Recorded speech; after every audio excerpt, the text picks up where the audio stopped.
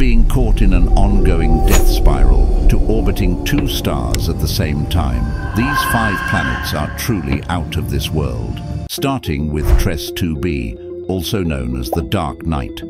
Discovered in 2006, it is located about 750 light-years away from us and is one of the darkest planets ever discovered. The Dark Knight only reflects less than 1% of any light that falls on it, making it darker than coal. The reason astronomers were able to find it is because it orbits too close to its star, which also results in extremely high temperatures of over 982 degrees Celsius, giving it a faint red glow. But at least it orbits a proper star, unlike PSR B125712b, one of the few known planets that orbits a pulsar, a rapidly rotating neutron star. This neutron star is the remains of a dead star that exploded a long time ago. This planet is constantly being bombarded with deadly radiations.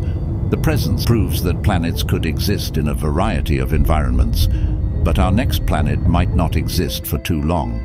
WASP-12b is a Jupiter-sized exoplanet located 1,200 light-years away.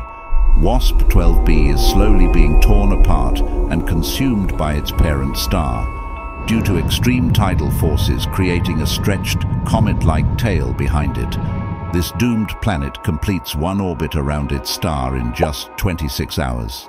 A death spiral that will end in about 10 million years, with WASP-12b completely falling into its parent star. The view from this planet's surface must be horrifying, quite the opposite of our next contender, J4007b. Also known as the Super Saturn. This planet is located 433 light-years away from Earth. It is 20 times more massive than Saturn, with a ring system that is roughly 200 times larger than Saturn's rings. The rings of Super Saturn span 180 million kilometers wide. These wide gaps between the rings indicate the presence of several moons. If Saturn was replaced by this planet, the rings would dominate our night sky.